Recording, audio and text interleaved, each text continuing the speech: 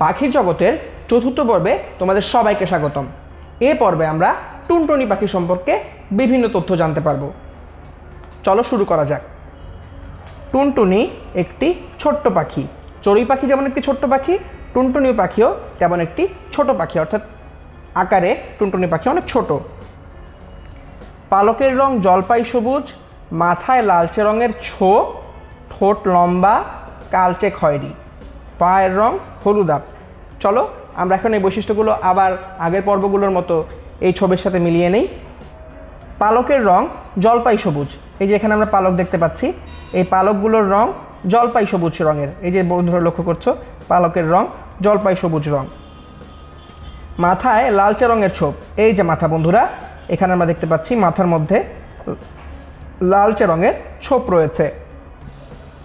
ঠোঁট লম্বা। এই যে ঠোঁট, লক্ষ্য করে দেখো বন্ধুরা, অন্যান্য পাখির চেয়ে কিন্তু টুনটুনি পাখির ঠোঁট অনেকটা লম্বা, তাই এখানে বলা হয়েছে ঠোঁট লম্বা এবং কালচে খয়েরি। যদি রঙটি একটু লক্ষ্য করে দেখো বন্ধুরা, লম্বা ঠোঁটটির রং কালচে রকমের খয়েরি রং। পায়ের রং হলুদাভ। এই যে আমরা পা দেখতে পাচ্ছি, দুটো পা। এই দুটো পায়ের দিকে যদি আমরা লক্ষ্য করি, এই পায়ের রঙগুলো হচ্ছে হলুদাভ রং, তাই বলা হয়েছে পায়ের রং হলুদাভ। লেজ নাড়িয়ে টুই টুই শব্দ করে উড়ে বেড়ায়।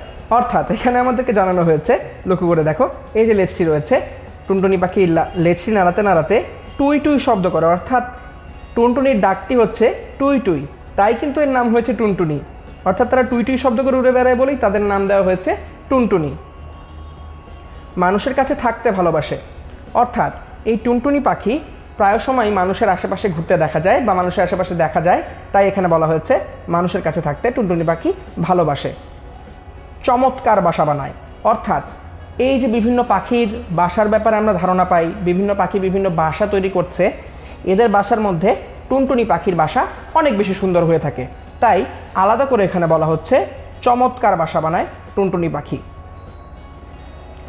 পোকামাকড় খেয়ে পরিবেশ সুন্দর রাখে। যেমন আমরা চড়ুই পাখির ব্যাপারে জানতে পেরেছিলাম, পোকামাকড় খায় বলে পরিবেশ থেকে পোকামাকড় কমে এবং সেই কারণেই পোকামাকড় খাওয়ার মাধ্যমে কমিয়ে পরিবেশকে তারা সুন্দর রাখে। এবং টুনটুনি পাখির প্রিয় খাদ্য হচ্ছে ফুলের মধু। অর্থাৎ তারা পোকামাকড়ও খায়, তবে টুনটুনি পাখি সবচেয়ে বেশি খেতে পছন্দ করে ফুলের মধু, তাই বলা হয়েছে তাদের প্রিয় খাদ্য ফুলের মধু। বন্ধুরা, এই পর্বে আমরা টুনটুনি পাখি সম্পর্কে জানতে পারলাম। এর পরের পর্বে আরও একটি পাখি নিয়ে তোমাদের সামনে হাজির হচ্ছি। দেখা হচ্ছে পরের পর্বে।